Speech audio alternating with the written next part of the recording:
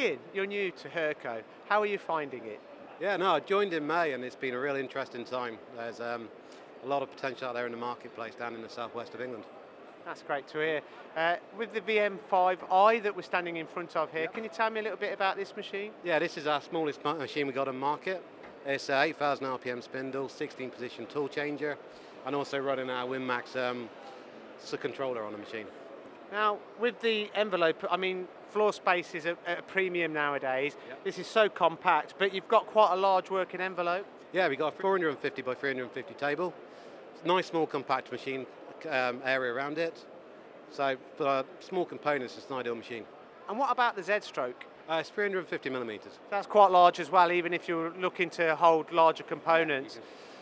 Now, with the Max 5, I've been out on the field and I've had testimonials from some of your customers. They're absolutely loving this new software. What is so impressive about the software? The software is just so easy to use. You can go from a drawing to cutting parts in no time. It's so quick and easy to get into production. And what would be the lead time on a machine like this? We're generally around about 3 to 4 weeks if the machine's in stock. That's great.